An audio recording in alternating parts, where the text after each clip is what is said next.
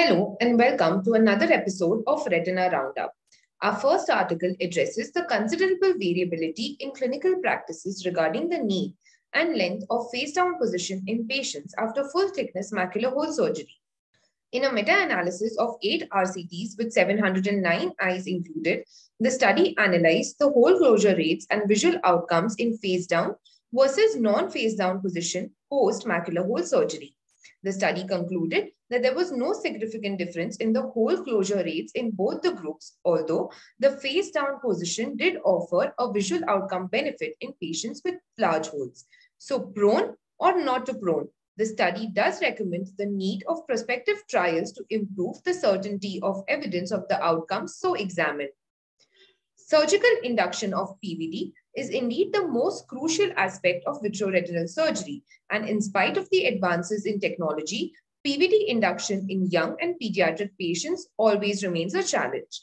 Our second article aims at assessing the efficacy of pre-operative simultaneous injection of tissue plasminogen activator and autologous whole blood in facilitating intraoperative induction of PVD in the young.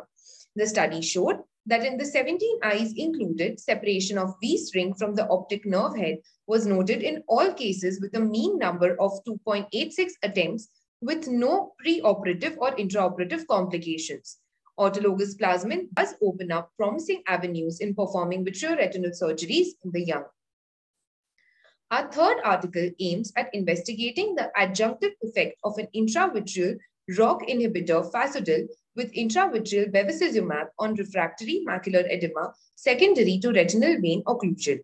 In the 17 eyes included in the study, the best corrected visual acuity was noted to improve in all patients after having 3 consecutive injections of the combination with a considerable decrease in central macular thickness too.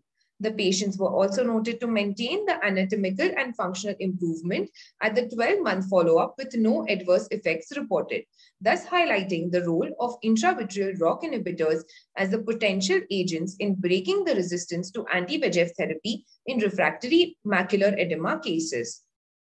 Our fourth article aims at analyzing and comparing the characteristics of macular morphology and microcirculation in diabetic macular edema patients with and without macular serous detachments.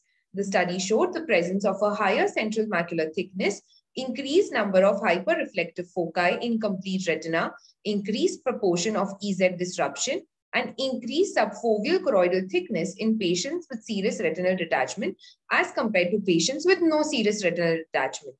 The presence of serous retinal detachment is an enigma, and the study concludes that disruption of external limiting membrane and hyperperfusion of the choroid could be the possible causative factors for the same.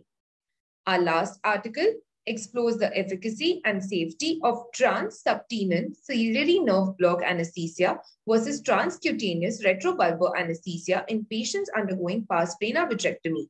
In a prospective randomized double-blinded clinical trial, 120 patients were randomly allocated to the 2 groups.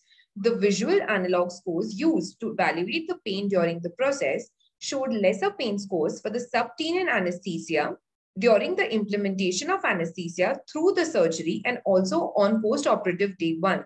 No patients were reported to require supplementary anesthesia during the surgery, and also no life-threatening complications of anesthesia were reported. Thus, the study concluded the possibility of using a subtenon ciliary nerve block anesthesia for a vitrectomy for a relatively less pain-free experience for the patient with a better akinesia as well. This was all for this month. See you next month with 5 new articles. Stay tuned.